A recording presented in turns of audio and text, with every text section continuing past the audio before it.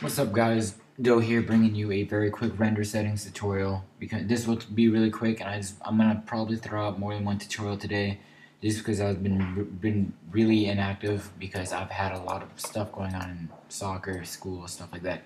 So let's make this quick. First thing you're gonna need is a clip obviously, and then you're gonna just put it in the composition. So here we have it's clip that I have. This seems kind of blurry, so I'm gonna add something. This is gonna be basically an exact replica of ZEBO's tutorial. Basically, not because I copied him or anything, but because he has the best render settings. And well, I didn't copy his render setting. Whatever. Okay, just don't pay attention to anything I just said. Okay, so here's what you're gonna want to do. Actually, I'm going to delete this. You can, so let's say you add your color correction, CC, oh my god, preset, nope, bigger, yes, okay, so we just throw that on, actually, no, it's up, I don't like that, oh my god, I don't know what to do. Okay, well, all the presets I have are from Magical Looks, so I don't want to open that up. Okay, so you have this, you have your clip, and it is ready to be exported. First thing you're going to need to do when you export is you're going to want to take your work area and you want to drag it to what you want to export. So let's just say I want to finish right here. I will go to 9 seconds and I'll drag it over here, and I want to start it right here. Okay, so we will go composition, add to render queue. Now this is where you're gonna need to remember stuff, okay? Go to best settings. Keep this at best, full resolution, because if you put it like a quarter, everything will, here's what it'll do. Well, right now it's at a quarter, and that's probably why it wasn't looking too good. When I put it at full, it looks like that. So I can probably bring this up a little more. That's fine. Okay, but render queue. You have this, you want it at full, now I'm going to explain the frame rate. If you're uploading a mega upload or a game front, then, and you want, or like uploading clips to upload like for people to edit, you want to keep the composition frame rate. But if you're uploading to YouTube and YouTube only, use this frame rate. Or actually, if you want to get really precise, I'm typing 29.97, because that's what YouTube downgrades their, videos, so it creates a faster upload time. So that's what you have to do if you want the fastest upload time. And so if you're uploading to YouTube, use this or 30. And I think we're good. So click OK. Go to lossless, and we're gonna go H.264 normal. We're gonna go to hold on. Make sure audio output is checked. Resize doesn't really need to be checked. You can check it anyways, because just make sure your aspect ratio is locked at 16:9. Now go to format option. Now go CBR.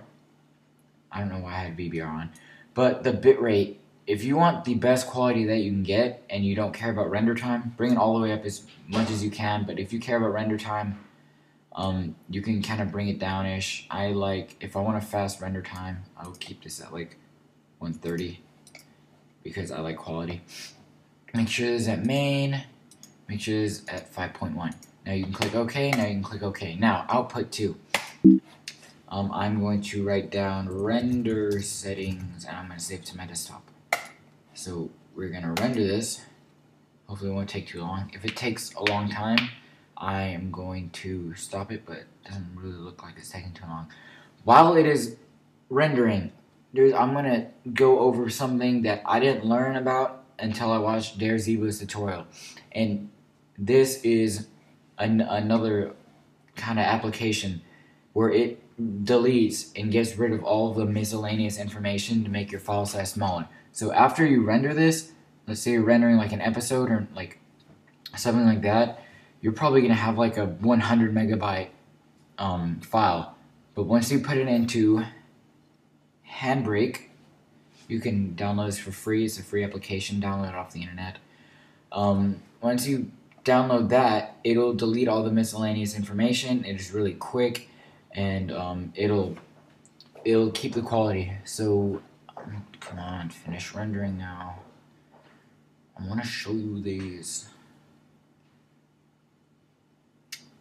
Yeah, so waiting for this to render. I don't know who got these clips. I downloaded them off of some community montage editing trial thingy. But the gamer tag for most of the clips that I've been using is Bon Aqua. Really good player. 5-man feed right here. I think I used one of his underground clip for my OCE. And I think he was also on Dome. I'm not sure though. But we're done. Ish. Come on. Come on. Come on. Stop. Oh, okay, never mind. We're done. Okay, so I'm going to minimize this. And I'm going to delete this. I'm going to... What? Never mind. I'm going to go to Handbrake. And yeah, this is where I exported it. Now, when you open up Handbrake, just look it up on Google. And if a bunch of people say, I can't find it, well, I'll link you to what the download link is. So you want to click on the one that you just exported, render settings. Also, look at this. Get info. This is 107 megabytes. This is a really big file. Click on render settings and note that I think it's 29 frames per second. And so you start it. Don't what the oh my god. Okay. Don't worry about this M4V. It's the same thing as MP4, okay? It's just that it's using the same name, and since it can't use the same name because it would screw up your computer, like your computer would get confused. It can't have the same name, so all it's doing is just changing the extension name. It is still in H.264 MPEG-4, so don't need to worry about that. Do not mess with any of this stuff. If you want, let's say you want a target size, you can change that. I want constant quality though, because I don't want the quality to change. So now, note that this was 107 megabytes. Get info is 9.2. That cut it down a freaking ton. So that's my render settings. That's what I use to render set-ish. That's what I use to render. Forget it. I'm lost for words right now. I'm lost for words almost every day. But I hope you enjoyed the tutorial. Leave some tutorial questions on what you want me to do on my channel, because there's nothing there. The only thing that are posting there is my friends. It's getting really annoying. So if you want me to do a tutorial, just click on my channel. There's a little box at the top saying what tutorials you want me to do. And that was my render setting tutorials. I hope you guys enjoyed it. This has been Doe, and I'm out. Peace.